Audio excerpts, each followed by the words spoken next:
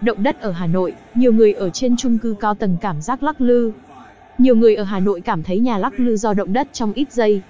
Khoảng 20 giờ 45 phút, tối ngày 24 tháng 12 năm 2021, người dân Hà Nội đặc biệt là những người sống ở các chung cư cao tầng cảm giác nhà như đang lắc lư, đứng không vững, có người tưởng có vấn đề huyết áp hoặc chóng mặt.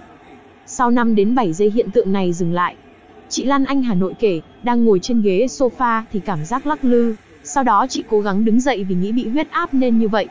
Tuy nhiên, khi đứng dậy cảm thấy như lắc lư bên này sang bên kia. Lần đầu tiên tôi cảm nhận hiện tượng này, ban đầu cứ nghĩ là sắp đột quỵ. Nhưng khi lên mạng xã hội mới thấy nhiều người khác, cũng hỏi nhau xem có phải vừa có động đất không. Chị Lan Anh chia sẻ.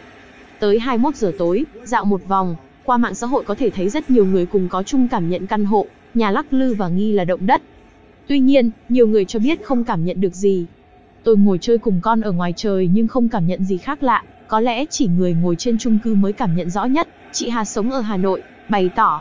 Tìm đến trang web của Viện Vật lý Địa cầu, có thông tin cho hay, vào hồi 12 giờ 37 phút 53 giây giờ GMT, ngày 24 tháng 12 năm 2021 tức 19 giờ 37 phút 53 giây, giờ Hà Nội, ngày 24 tháng 12 năm 2021 một trận động đất có độ lớn 3.9 xảy ra, tại vị trí có tọa độ 22.391 độ Vĩ Bắc, 101.811 độ Kinh Đông, độ sâu chấn tiêu khoảng 8.6 km. Động đất xảy ra tại khu tỉnh Phong Saili, Lào cách huyện Mường Nhé khoảng 34 km. Cấp độ rủi ro thiên tai cấp 0. Trung tâm báo tin động đất và cảnh báo sóng thần, Viện Vật lý Địa cầu vẫn đang tiếp tục theo dõi,